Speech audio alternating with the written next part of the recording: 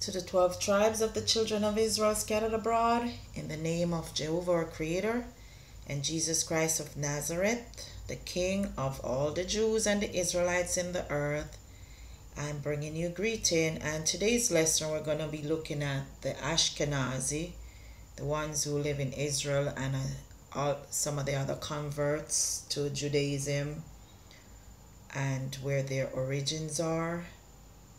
And some say they descend from the Khazars, but we're going to look at the Bible first, and also who they are in the earth today. So that's some of what they look like, today's Caucasians, because they're different tribes within that race. Just like we have 12 tribes of Israel, you have 12 sons of Ishmael, each have their own tribes. Okay, so Genesis 10 verse 2, Ashkenazi, we're going to look at him and Japhet. So the sons of Japhet, Genesis 10 verse 2, the sons of Japhet, Gomer and Magog and Madai and Javan and Tubal and Meshech and Tiras. So notice the war that's coming to end all wars include the Japhetites. So the people who call themselves Shemites, like the Ashkenazi, they're not Shem's children, they're Japhet's children. So you have to group them according to their Bible names. Even though people change their names, they can't change their looks, they can't change their behaviors.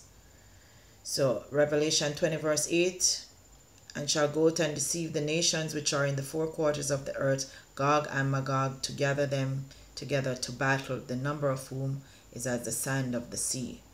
So it's going to be the war to end all wars.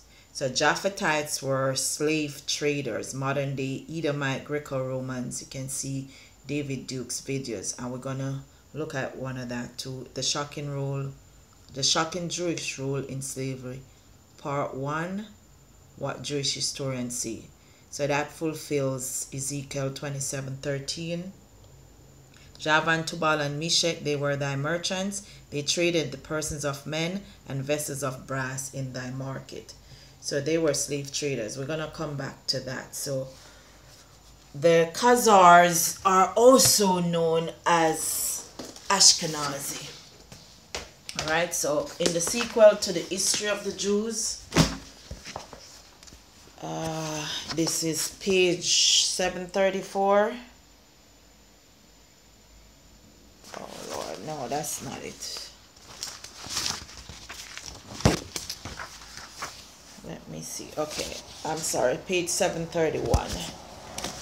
So it says there's a kingdom, chapter 7, sequel to the history of the Jews. A kingdom called Khazar. Some people spell it Khozar. Some people spell it Khazar. Some people spell it CH. You know, the type of writer spells different. It's established in the east under King Bulan, B-U-L-A-N. He declares for Judaism and invites rabbins to settle in his dominions. By him, all religions are tolerated. His mildness gives security to his dynasty. It remains on the throne 2 centuries and a half. The Jews are said to promote a war against images. They are again treated with contempt. They continue to trade in slaves. Christianity favors universal freedom. Toulouse is said to have been given up to an invading enemy by Jewish treachery. They live peaceably under Pepin and Charlemagne. That's P-E-P-I-N and C-H-A-R-L-E-M-A-G-N-E. Another Jewish community remains to be noticed. If, say, Melman, their own writers deserve credit, at a period not very distant from this, the Jews in the East attained a still more eminent height of power and splendor. Judaism ascended the throne of a great kingdom on the west of the Caspian Sea, a kingdom before the strength of which the Persian monarchy trembled and endeavored to exclude its inroads by building a vast wall, the remains of which still excite the wonder of the traveler, while the Greek Empire courted its alliance. The name of this realm was Khazar, Khazar, or Khazar, Khozar. It was inhabited by a Turkoman tribe. So you see the Ashkenazis are from Turkish descent. And if you also look in the Le Morte d'Arthur, they were fighting the Christian Hebrew Israelites, were fighting both the Turks and the Mohammedans or the Saracens. Okay. The name of this realm was Khazar or Khazar. It was inhabited by a Turkoman tribe who had gradually abandoned their nomadic habits and maintained considerable commerce. Their capital, Bilangiar, Bilangiar, was situated in the mouth of the Volga, and a line of cities stretched across thence to the Don. They exchanged dried fish, the furs of the north, and slaves for the gold and silver and the luxuries of southern climates. Merchants of all regions, Jews, Christians, and Mahometans were freely admitted, and their superior intelligence over these more barbarous subjects induced one of their kings, Bulan, around BC 740, to embrace the religion of the strangers. Bulan, the legend tells, was admonished to adopt this line of conduct by a messenger from heaven, but he is said with equal probability to have instituted an inquiry that he might decide on the relative merits of Christianity and its rival faiths, Judaism and Mahometanism. He acted, if strangely, very impartially. To effect his purpose, he caused the teachers of each to be severally brought before him, when he proceeded to interrogate them after this fashion. Of the Christian he demanded whether in his judgment the persuasion of the Israelites were not superior to that of the followers of Mahomet. The answer he received to this query, which probably had some reference to a supposed inclination on his part, was that the faith of the Jews was better than that of the Muslims.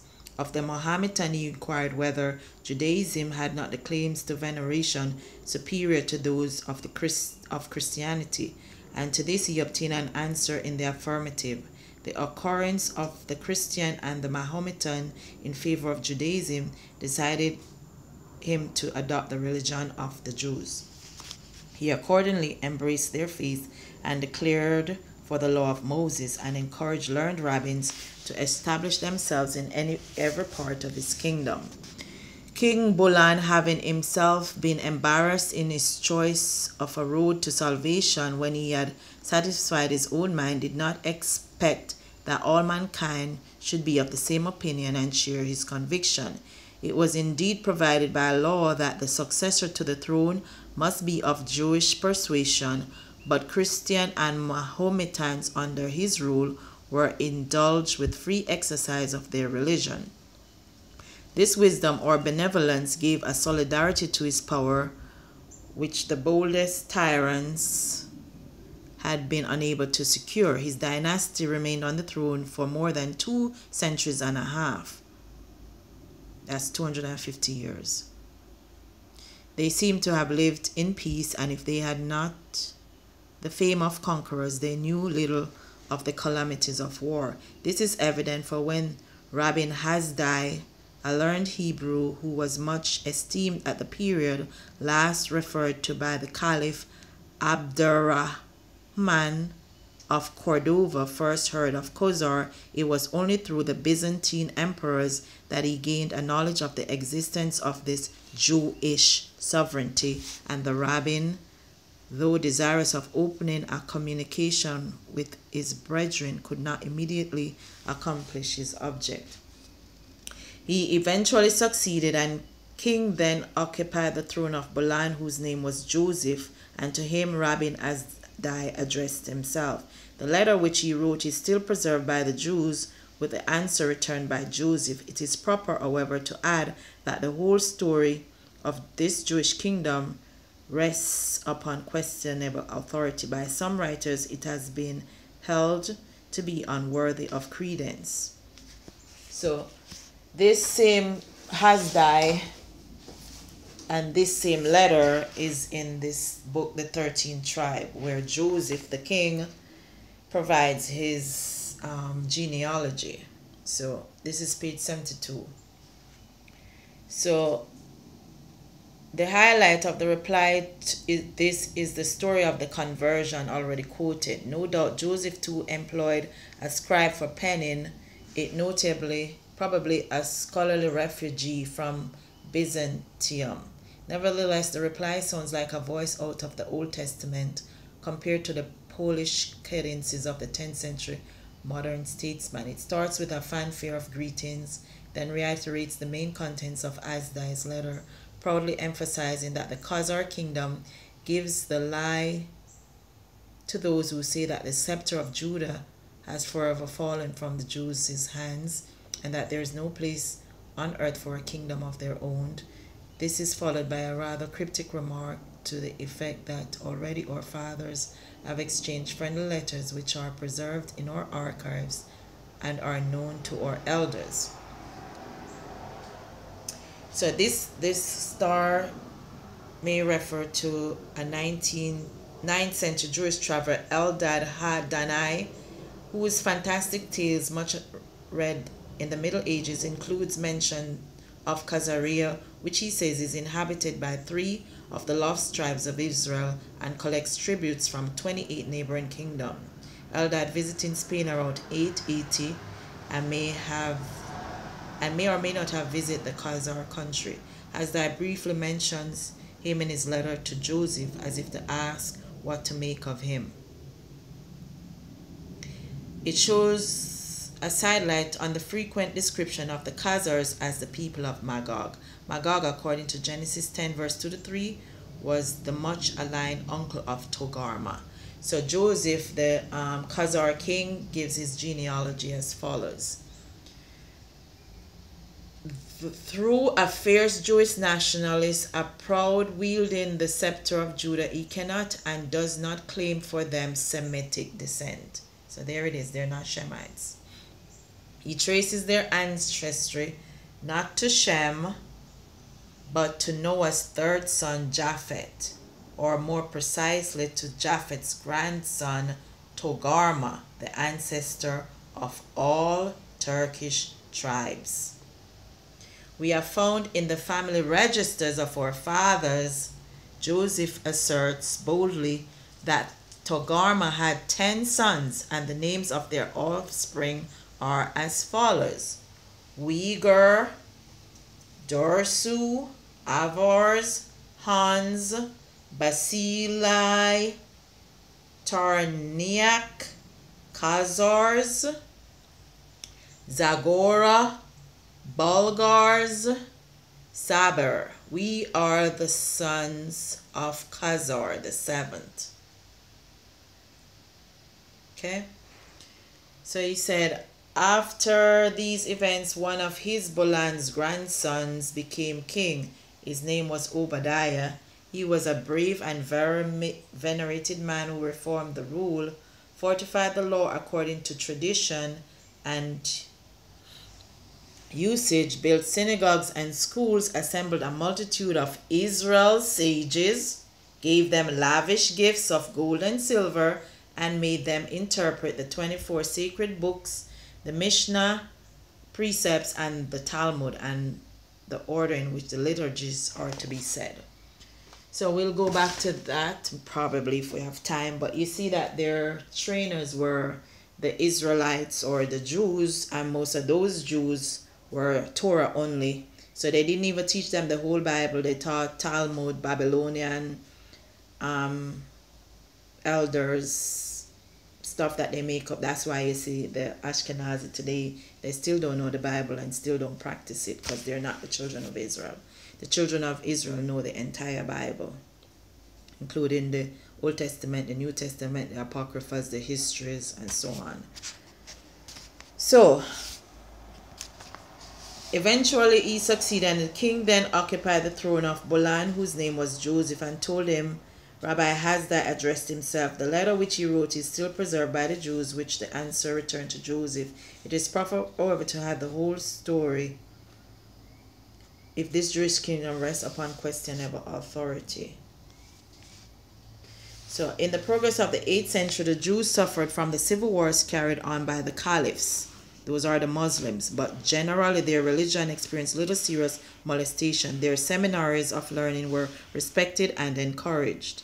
About the year 770, the royal residence was removed by Abbas Safa, who is also called Abul Qabes, from Damascus to Kufa, a town distant some 4 days' journey from Baghdad, and situate on the Euphrates. The Jews are, by certain writers, represented to have possessed great influence in the iconoclastic emperors, the destroyers of images. They are also reported to have moved Caliph Yazid II of that name to make war on the images of the Virgin and the saints of the church in his dominions, and to his premature death was supposed to be brought about by the prayers of the outraged saints. This made a deep impression on his son and successors. He lamented the impiety of his father and thought this was his duty to punish those who had been his advisers. Warned of their danger, and the parties inculpated betook themselves to flight, and it is added, having paused to rest themselves near a fountain in Isauria, they saw a lad driving an ass laden with petty wares for sale, and having steadfastly gazed on him, they saluted him as their future emperor, but strongly recommended his compliance with the second commandment. You know, the second commandment is no images, right? Their anticipation was realized, and the Isaurian youth advanced to the throne, reigned by the name of Leo, but became in the earlier part of his reign a persecutor of the Jews. Their wealth was seized, and the more relentlessly, as much of it was believed to have been procured from the fragments of broken images to which their enemies had been accustomed to address their prayers. They gratified their avarice by remorselessly plundering the Hebrews and persuading themselves that in thus requiting their sacrilege they performed an act of piety. The rest of their history at this period is confused and unsatisfactory. Alternately favored and persecuted, Constantine, Copronymus, and Nicephorus are mentioned as among those who joined to condemn and, as far as might be to put down idolatry, but little light is thrown on the general situation of the Jews.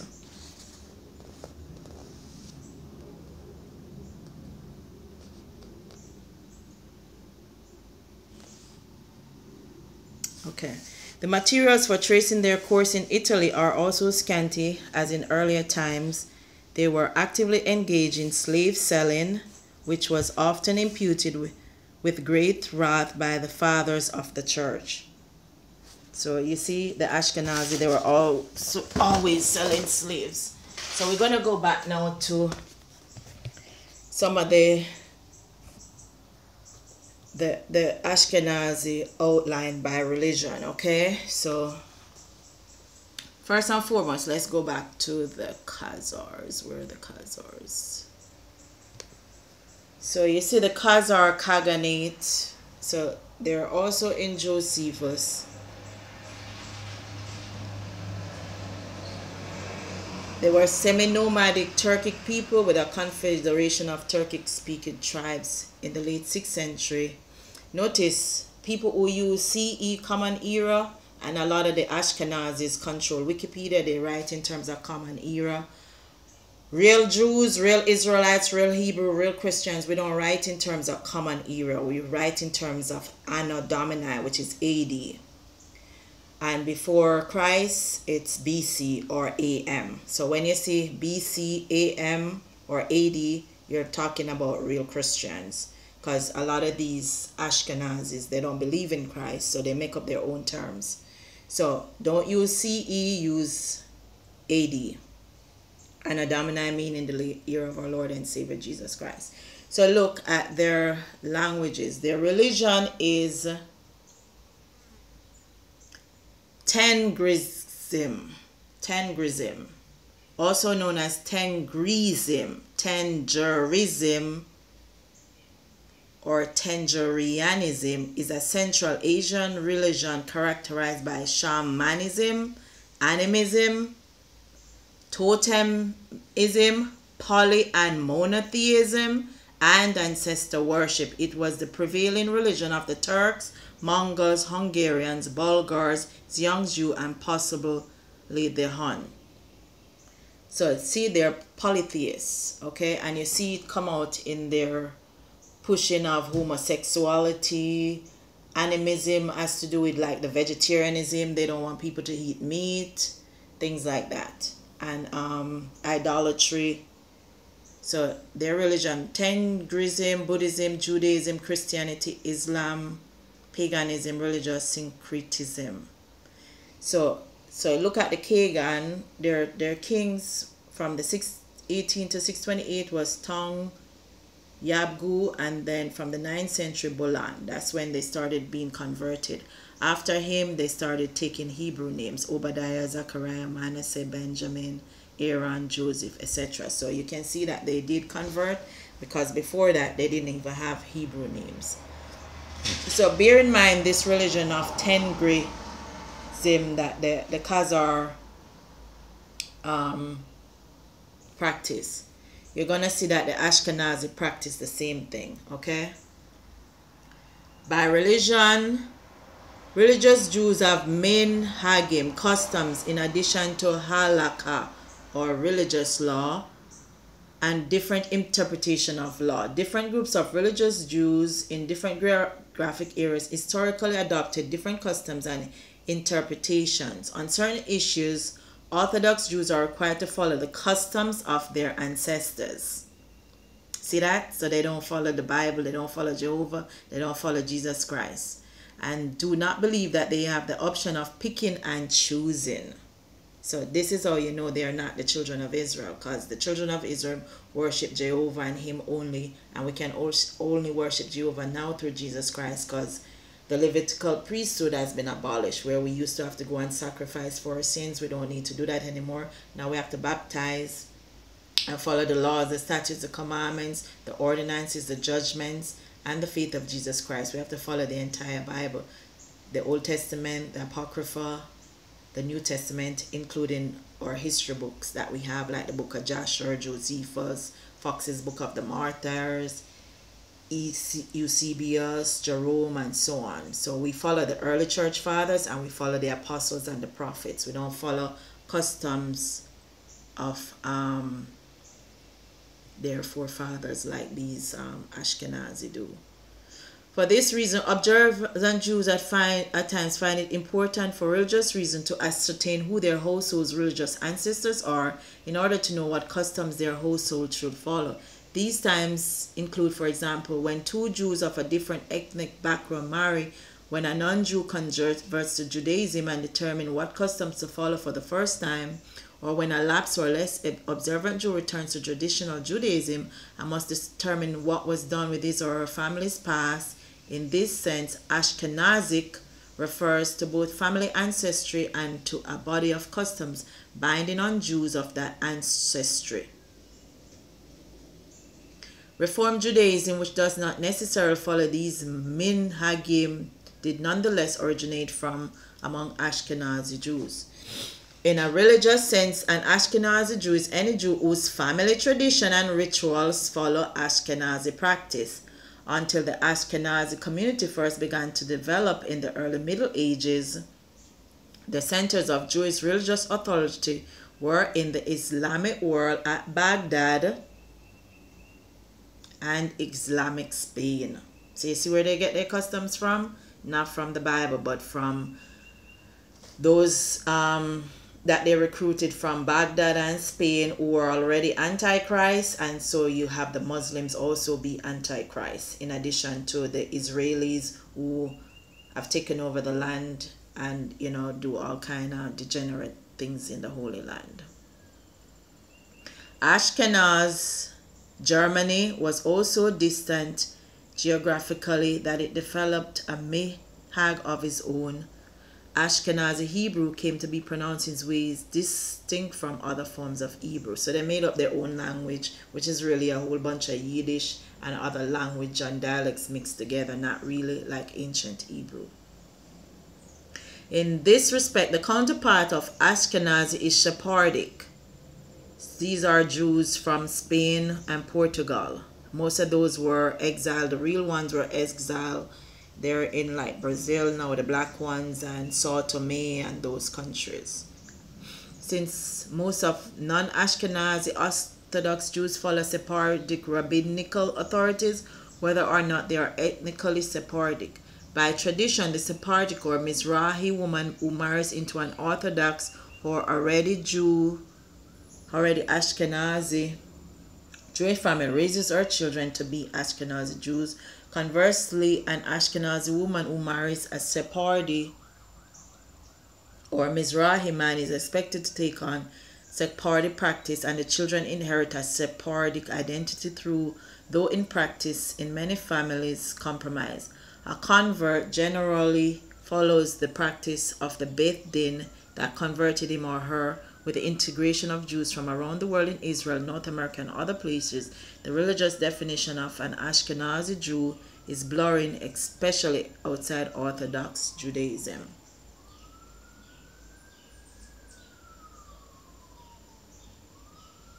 Yeah, so their religion comes from their family traditions, and that comes from the Khazars. That's not biblical. Okay. So we're going to look at some of the practices. So they do have the biggest homosexual parade in Israel because they're not Israelites. You know, the Bible talks about that. And Tel Aviv holds one of the largest gay pride parades in the world. Israel's cultural hub sees around 200 people take to the streets to celebrate LGBT rights in the Jewish state. Over 250,000 revelers flood Tel Aviv. This is Times of Israel. For Israel's biggest ever gay parade, Israelis and visitors celebrate freedom and tolerance at the 20th annual event of self-styled most gay-friendly. So when the Most High said the worst of the heathen will occupy your lands, that's what you're seeing with those homosexual parades. You see that they were slave traders in Josephus, and you see that there were slave traders in the Bible, and that they went and recruited Hebrews to come and teach them. But the Hebrews that they recruited from to teach them were Babylonian Talmudic Jews. And that's why they learned so many nonsense and sorcery. And you see that they were polytheists, and they worship their ancestors, which they do to this day because they don't follow the Bible. So Ezekiel 27:13, we're showing some scriptures that have to do with the Ashkenazi, the Japhetites, the Edomites, the Romans, the Grecians. Javan and Tubal and Meshach, they were thy merchants, and they traded the persons of men and vessels of brass in thy market. Joel 3:6, the children also of Judah and the children of Jerusalem have he sold unto the Grecians, that he may remove them far from their borders. So the Ashkenazis, the Grecians, the Caucasians, they were heavily involved in the transatlantic slave trade, and it was the Israelites who were prophesied to go into slavery, the ones that were disobedient, based on Deuteronomy 28. So Deuteronomy 28 verse 48, that's been fulfilled. Therefore thou shalt serve thy enemies, which the Lord shall send against thee in hunger and in thirst and in nakedness and in want of all things, and he shall put a yoke of iron upon thy neck until he have destroyed thee. So that's what happened to the children of Israel, to the real Hebrews. That did not happen to the Ashkenazis or to the Caucasians. Deuteronomy 28:68, and the Lord shall bring thee into Egypt again with ships, the way of whereof I spake unto thee, thou shalt see it again no more, and there ye shall be sold unto your enemies for bondmen and bondwomen, and no man shall buy you. So the children of Israel, the Israelites, the Hebrews, the Negroes, they had to serve slavery. Nobody bought them out of it. The planters paid themselves. In the Haitian Revolution, Haiti had to pay France, the whites. The British whites, they got paid. The Ashkenazi got paid. The Grecians, the Romans, they all got paid. Even to this day, we're still paying for things in Israel that Negroes work for. We have nothing to do with the Holocaust, but we send money and pay. So that's what happens. Nobody has paid us for slavery. Nobody has paid us for the castles that they stole or Jerusalem, but they'll pay when Christ gives them the bill. You understand? Isaiah 10:27. And it shall come to pass in that day that his burden shall be taken away from off thy shoulder, and his yoke from off thy neck, and the yoke shall be destroyed because of the anointing. So we're seeing now the decline of the Roman Empire, and the children of Israel, the Negroes, waking up, realizing that they need to return to righteousness, because when they're righteous, you can say one prayer and them whole kingdom collapse. You understand?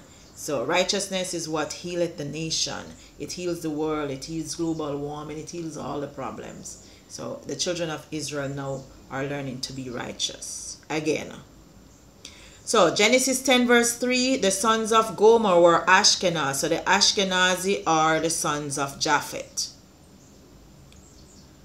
And Riphtah and Togarmah. Togarmah, son of Gomer, of the family of Japhet, and brother Ashkenaz. So Gomer and Ashkenaz are brothers, and Riphat. Genesis 10 verse 3.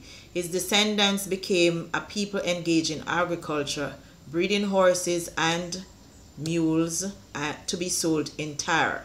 Ezekiel 27 verse 14. They were also a military people, well skilled in the use of arms. Togarmah was probably the ancient name of Armenia. Okay. So they migrated over time, just like, the Israelites migrated. So German Ashkenazi. Ashkenaz means spreading fire in Hebrew. One of the three sons of Gomer, son of Japhet. Genesis 10 verse 3. We may probably recognize the tribe of Ashkenaz on the northern shore of Asia Minor in the name of Lake Ascanius, and in Europe in the name of Scandinavia. Noble considers that Ashkenaz is to be identified with the German race. That's Nelson Bible Dictionary. I noticed that Hitler was the one who put the Ashkenazi into tribulation, and they were of the same stock of people, but Hitler knew that they were not the real Jews, and the real Jews were a black race. So in terms of military power, same name says spreading fire, and they have a lot of firepower militarily. In terms of military power, Ashkenazi ranks 17 in the earth. And you see we have like 200 and something countries in the earth. They're in the top 20. So Obadiah prophesied against them. None going to be left of the house of Esau because of what they have done to the earth and what they have done to the children of Israel. So they also appear in 1 Chronicles 1-5. The sons of Japhet, Gomer, Magog, and Madai, and Javan, and Tubal, and Meshach, and Tiras. In 1 Chronicles 1 verse 16, the sons of Gomer, Ashkenaz, and Riphtah, and Togarmah. So you see the sons of Japhet, then Japhet's children, his grandson, Ashkenaz. They're fulfilling these prophecies now. The Israelis, the Balfour Declaration, the capturing of the land in Israel, where the prophet said they're going to be parted the land, they're going to be robbing it, raping it, stealing it, destroying it, is happening now. Okay, so that's where you see Genesis 9 verse 27. God shall enlarge Japhet. They have ruled the earth, and the earth is complaining. So they can't say they didn't get their turn to rule. So God shall enlarge Japhet, and he shall dwell in the tents of Shem, and Canaan shall be his servant. Okay, so a lot of the Africans are their servants to this day, because a lot of European colonies, they're still paying them tribute to this day. Okay, so Japhet is dwelling in the tents of Shem now in the Holy Land. So all these scriptures that you see, prophecies go out, they have to be fulfilled. But bear in mind that the Hebrews will remain the same till the end. The Most High says Jacob shall not wax pale, and the Hebrews look just like the Israelites. They're a black race, like the East. The Hebrews are the Israelites. They're like the Ethiopians. Amos 9 verse 7. Are ye not as the children of the Ethiopians unto me, O children of Israel, saith the Lord? Have I not brought up Israel out of the land of Egypt, and the Philistines from Caphtor, and the Syrians from Kir. So the Israelites, the ancient Israelites, they have woolly locks, woolly hair, nappy hair, braids, they wrap their heads. So you'll see their culture is way different from the whites or the Ashkenazis. Job 30:30, my skin is black upon me and my bones burned with heat. When it says skin is black, that's what it means. Skin, the noun, and black, the description of the skin, and my bones are burned with heat. Some people say, oh, when your bones burn with heat, you turn white. That's not true. Ask the black women who have hot flashes if their bones don't burn with heat and if they're not still black. And anytime you see famine come, the skin's still black, because the Ashkenazi were famished and they were still white. You understand? In the pictures, they're still white, even though it shows that they were being starved. In Ethiopia, the Ethiopians were starving, they're still black. In Yemen, they show the color of the people still starving, they're still the same color. So you don't change your color if you're starving. So Lamentations 5 verse 10, our skin was black like an oven because of the terrible famine. Song of Solomon 5 verse 11, my head is of the most fine gold, his locks are bushy and black as raven. That's the only people who have that kind of hair and black skin and locks are Negroes. Song of Solomon 1 verse 5, I am black but comely, O ye daughters of Jerusalem, as the tents of Kedar, as the curtains of Solomon. Kedar was one of Ishmael's sons, and Kedar in Hebrew means dark skin. That's how black Solomon is. Okay? And Solomon was David's son, and they were both Jews. So the real Jews are black to the end. Jeremiah 40 verse 2, Judah mourneth, and the gates thereof language, they are black unto the ground, and the cry of Jerusalem has gone up. So we can see our blackness in the earth, because the Most High said he made us from dirt, and our skin is black like the dirt or the earth. The Ashkenazi, they don't believe in Jesus Christ, and they persecute Christians. Jesus Christ of Nazareth from the tribe of Judah is the King of the Jews and the Israelites. Luke 23 verse 38, and a superscription was also written over him in the letters of Greek and Latin and Hebrew, this is the King of the Jews. So you can't be a Jew if you're not believing in Jesus Christ and you don't follow Christ and the apostles and the prophets and the laws before, because they all prophesied of Christ. In Deuteronomy it says, do not set up one of another nation to be king over thee. That includes all Negroes. Should not put nobody, no vote for nobody from another race to be king over you. So Jesus Christ is the King of all the Negroes and the children of Israel and the Christians and the Hebrews. So if you don't follow Christ, you're not a Jew, period, because Christ is a Jew. He's the Jew of Jews. Israelites have a covenant with Christ, the King forever. Psalm 2, Hebrews, the book of Hebrews, and Christ is a priest forever in the order of Melchizedek. Who are the Israelites? To whom pertaineth the promise? Romans 9 verse 4, the adoption and the glory and the covenants and the giving of the law, the service of God and the promises. How do we serve God? We praise, we teach, we set up the earth and make sure they have biblical righteous laws, and we speak out against degeneracy and sin and unrighteousness. So that's the covenant that the Most High has with the children of Israel, to be righteous and to teach the earth righteousness. The Bible said there shall be no sodomite of the sons of Israel, or no whores of the daughters of Israel. So the people who promoting those things in the earth, they're not children of Israel. So wolves, raven the flock, eugenics, media, medical experiments, police brutality, theft of identity and the homeland of Jerusalem, slavery, the Southern Poverty Law Center, sterilization, etc. So the people who are talking about policing anti-Semitism, they're not even Semites, they're Japhetites. So you can't be a Semite and a Japhetite at the same time. Either you're going to be one or the other. And Japhet, the Most High, don't have any covenants of everlasting rulership with him, but he does with the children of Israel.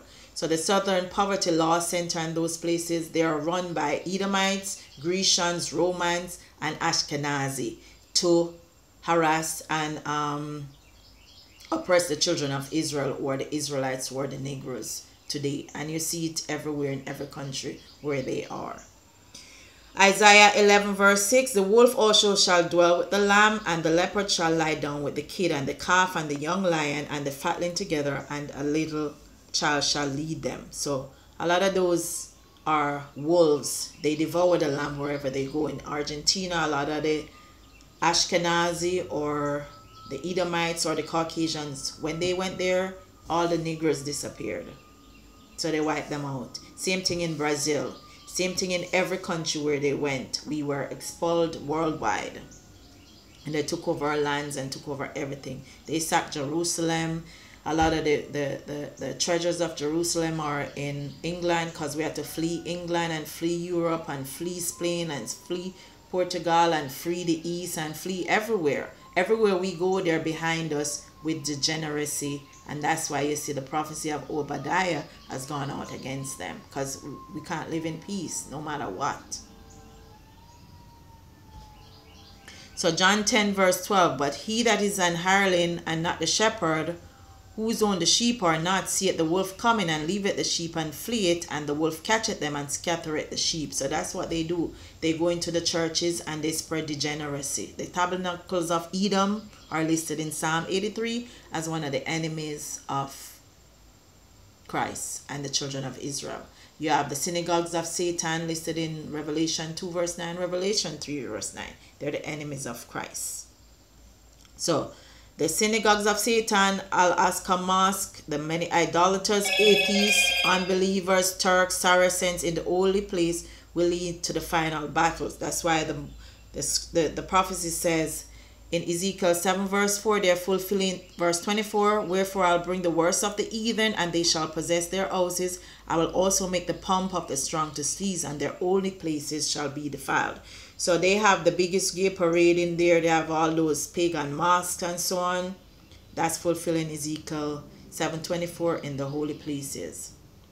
And it says Revelation 20 verse 8. Remember, Revelation 13 has to do with also the Catholic Church, the Muslims, and also the synagogue of Satan separately. They all go out to deceive the nations which are in the four quarters of the earth, Gog and Magog, to gather them together to battle, the number of whom is at the sand of the seashore. So you have Revelation 20, Revelation 13, that covers these people. Zechariah 9 verse 6, it's there fulfilling that too. A bastard shall dwell in Ashdod, and I will cut off the pride of the Philistines. So Christ it is that will gather the 12 tribes of the children of Israel, not the Balfour Agreement, not the Israelis. Notice they have a lot of converts to Judaism in their lines, and they do a matriarchal breakdown, which the Israelites of the Bible is a patriarchal society. And we don't follow customs of the heathen or forefathers. We follow the Bible as the Most High gives it to us. Isaiah 11 verse 11, and it shall come to pass in that day that the Lord shall set his hand again the second time to recover the remnant of his people, which shall be left from Assyria and from Egypt and from Pathros and from Cush and from Elam and from Shinar and from Amath and from the islands of the sea.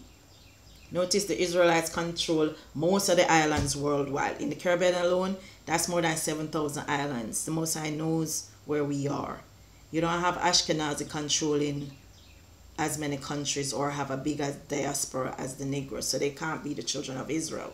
The children of Israel cannot be counted for numbers. They were never in Assyria, they were not in Egypt, they were not in Pathros, they were not in Cush, Elam, or Shinar. The Ashkenazi weren't there. But the children of Israel were, and the children of Israel are the Negroes. So another scripture is Christ is going to separate the sheep from the goats. Do not call your children kid. It's satanic, because the goats have to do with Satan and the sheep have to do with the children of Israel. So when you call your child a kid, you're calling them a satanic thing, because kids are baby goats. So the children of Israel are sheep. Matthew 25:32, and before him shall be gathered all nations, and he shall separate them one from another, as a shepherd divideth his sheep from the goats. So we are children of Israel, and we call our children children. We don't call them kids, because the goats